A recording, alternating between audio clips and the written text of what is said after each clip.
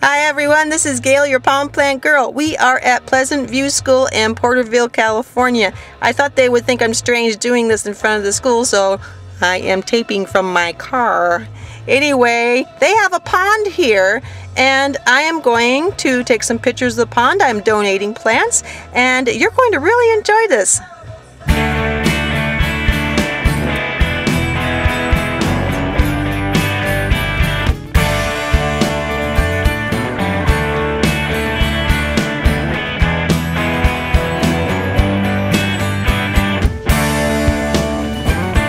You guys are going to work, you might get in the video. Gotta be over there though. This is the Porterville, California. Pleasant View School? Yes. Pleasant View School. Really lovely pond, a project that I'm taking on. And this will be one of my new proud babies.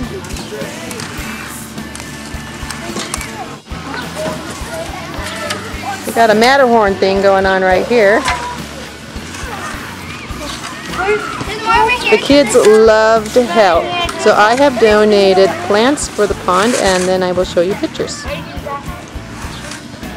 There's the principal, which I made him wear jeans. I did.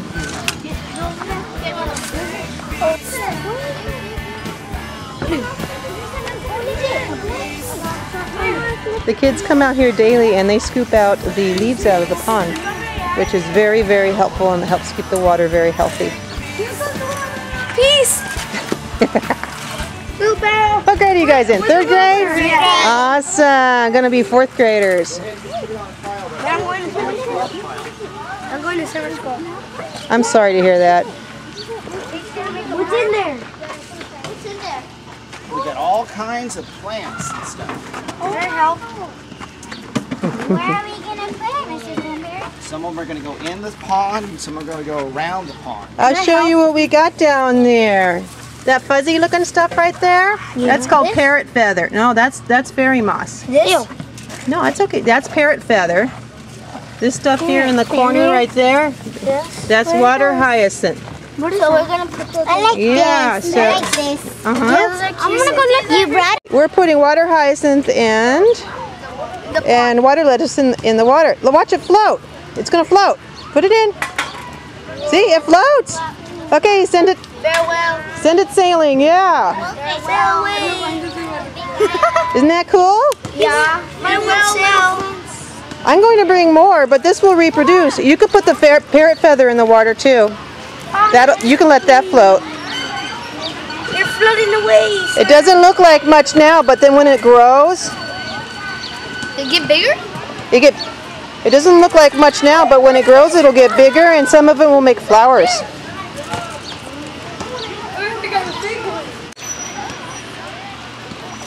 Oops, there we go.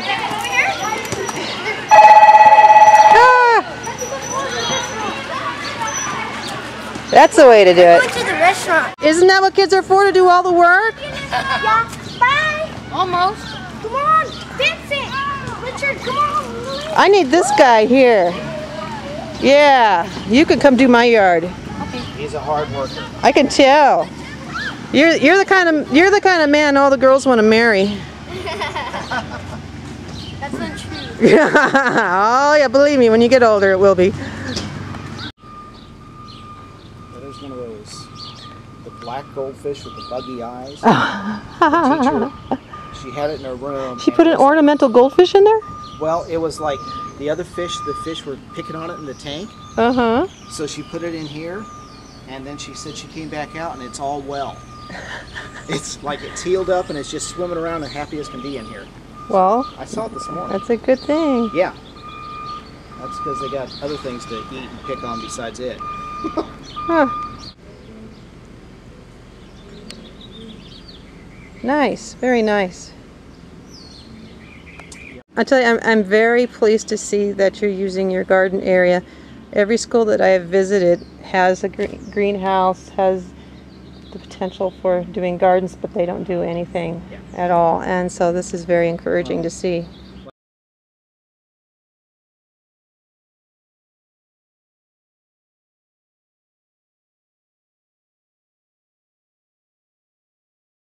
That will be my summer project at the elementary school, so I'm really looking forward to making it look very nice. Hey, you know Marvin? Marvin. Marvin's camera shy.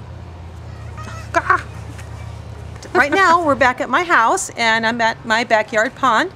I'd like to take you on a tour of how my plants are doing. For 2 seasons now, my water lotus has not bloomed. Now, the first season, I didn't expect it to bloom because I was growing it from seed, and it never blooms from seed. Second season, I was looking forward to it. It didn't bloom. Well, that's because I didn't fertilize. Not that well.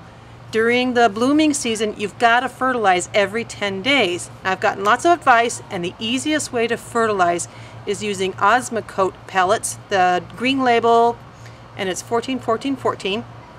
You put about a tablespoon in a paper towel and wrap it up, or in a coffee filter, and shove it underneath the roots. Osmocote's great because it doesn't burn your plants, and it's slow release. So I did that with my water lotus, so hopefully stay with me through the summer and you'll see the results.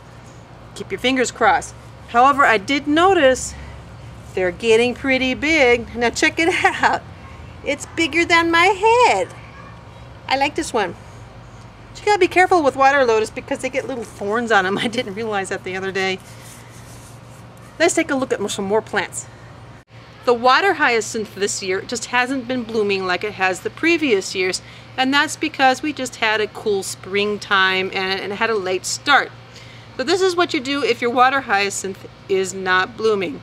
First, of course, you need to have the sunshine and some warm weather, but you can soak your water hyacinth in a mixture of Miracle Grow fertilizer in a pot. Just let it soak there for about, I don't know, 20 minutes. Take it out, rinse it off, put it back in your pond.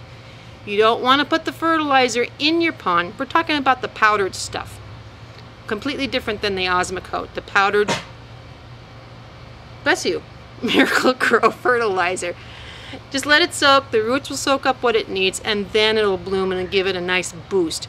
Now this little puppy, it's gotten about 12 inches tall. It is the rosette. I call it the rosette because it has the round bulbs and not the long skinny bulbs.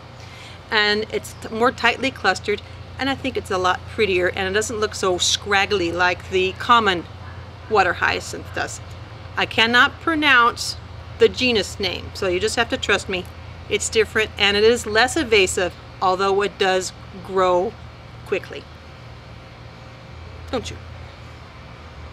My water hyacinths just started blooming and producing flowers within 1 day of fertilizing, so I highly recommend fertilizing your water hyacinth if you want to produce more blooms.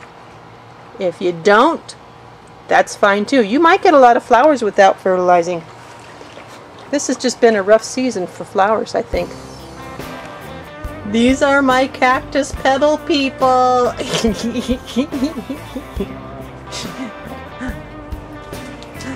They keep me company in the greenhouse. This is stargrass, and it's getting near the end of its season, but it is shooting up some new little grasslings and new little flowers. Here's a good one down here. I like it. I think it's very pretty, and it adds this just a stunning element to your pond. It's a grass or reed, and it grows these really beautiful flowers on the top. Adds a lot of nice definition.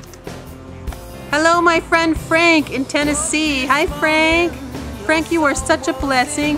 Frank donated a whole bunch of tropical water lilies to the elementary school in Porterville. So thank you so much. Frank, you're a great guy. Well, I hope you enjoyed this program, and watch for some more updates throughout the summer of 2010. This is Gail Gates, your Pond Plant Girl. Hey, you keep on being you, and I'll see you next time. A filter or in a paper towel, and I'm falling in the pond and my butt's wet. Ha ha! I'm wet.